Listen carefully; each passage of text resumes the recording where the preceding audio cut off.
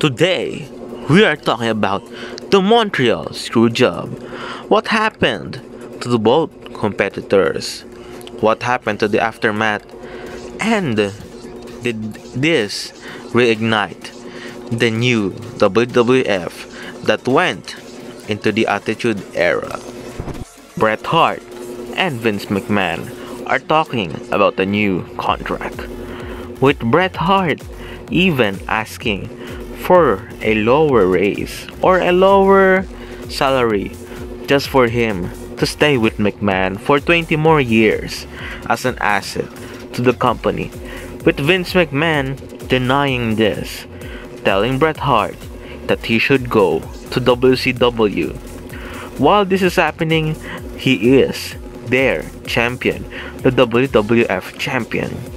So Vince McMahon and Bret Hart are trying to have a deal, with both of them failing to have the deal.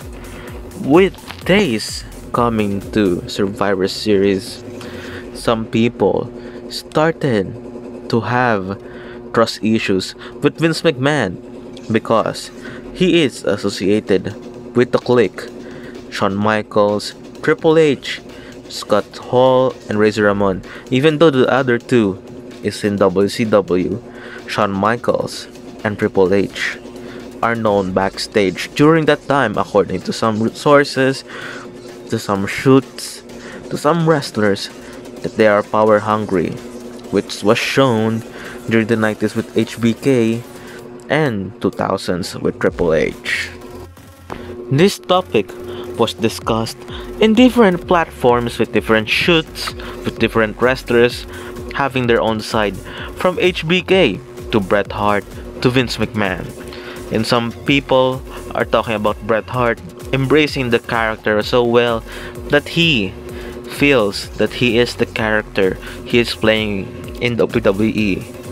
While Shawn Michaels is an egomaniac in 1997, which he is politicking that time by having a lot of things done in his favor, with also the clique having that before leaving the WWF, with Kevin Nash and Scott Hall doing that beforehand.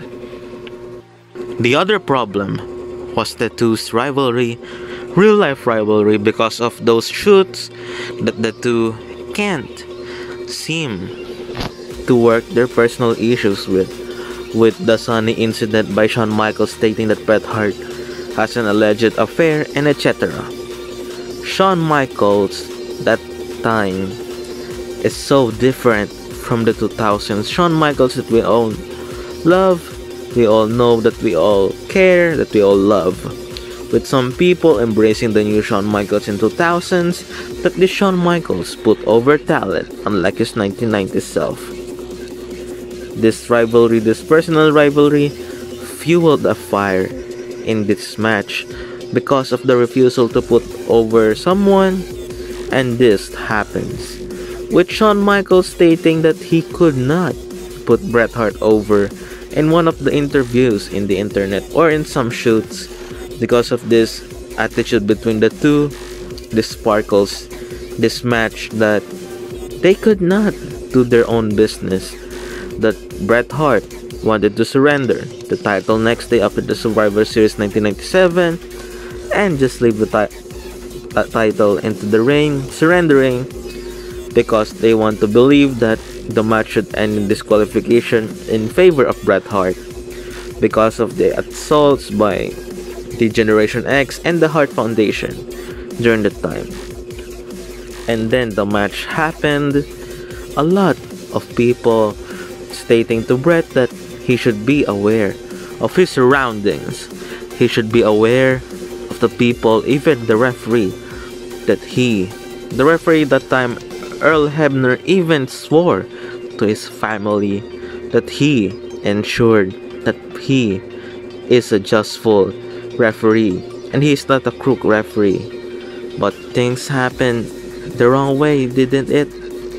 And so there's a good thing about this: the birth of the Mr. McMahon's character. This heel character where you wanted to kick his behind because of his favoring the heel, the bad guy of the story, and screwing the baby faces or the good guys you love, such as Stone Cold with that great rivalry, The Undertaker, Shawn Michaels, Triple H in that matter. This character evolved into a better showing in TV that people started to watch Monday Night Raw over WCW, with them having this character fight Steve Austin, who people cheers in every arena that he went. Every arena that Stone Cold goes, the crowd popped. I mean, the strong ovation in every arena that he went to. Stone Cold is the ultimate babyface that Vince McMahon created, because Vince McMahon, as we know it, is an evil genius. Vince McMahon, with his skill character, evolving from the corporation one into this corporate ministry, into this authority with a lot of groups that Vince McMahon joined, and also being this good babyface, with him joining the Union and fighting CM Punk in 2012, and also fighting with Hunter in 1999. Shawn Michaels done good things in WWF, that turned into WWE when he returned after that 4 years injury because of that match with The Undertaker at 1998's Royal Rumble, at the casket match for the WWF title, with Shawn Michaels putting Austin over because of the threat of The Undertaker. Because remember, Shawn Michaels has a backstage attitude during 1990s that he refused to put over some people in the company. At WrestleMania 14, HBK put Austin over. With that, Shawn Michaels retired for 4 years, and then Austin was over with the fans, and Austin is the biggest babyface fighting this new heel Vince McMahon that screwed Bret Hart in 1997 Survivor Series. So what is my take in this story? Well, here it goes. First of all, these are my opinions about the Montreal Screwjob if this didn't happen. First of all, I'm not sure if WWE would have existed after the Montreal Screwjob. I mean, I don't know if it will survive in 2000s. Maybe WCW is the company that's running, or maybe ECW is the one who's running, or maybe AEW is the one and the sole company that we know today in wrestling industry. AEW versus TNA? Maybe so. Because remember, Vince McMahon as a heel drew money. I mean, real money, with the babyface fighting him and the babyface destroying him, doing things not on his favor. By doing things not on his favor and destroying him on live television, people wanted to see that.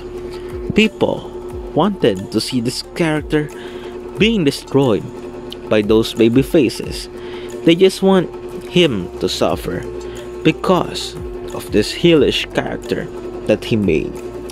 Every arena he got booed, and then he made this theme song, this new theme song in 1999's Royal Rumble, No Chance in Hell, to Austin, which is his biggest rival.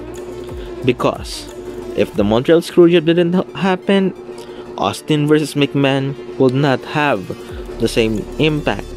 Even if they made that, I don't think that the WWE would exist because they don't have enough heat for Vince McMahon or any wrestlers during that time. We can say How about Shawn Michaels? How about Triple H? How about the others? Why? Will we give them a chance to being a heel? Just like Vince McMahon in that time. I'm not sure if anyone would have surpassed Vince McMahon's level of being a bad guy during that time. Even the guys like Ric Flair, the guys like The Undertaker, who put Austin on the cross, and etc. They wouldn't have level in Vince McMahon. I mean, Ric Flair can level Vince McMahon in terms of heelness, but the other generic heels today, I don't think so. If Vince McMahon didn't turn heel in this time, I'm not sure if WWE will have existed. Just like when I told you. This is just my opinion.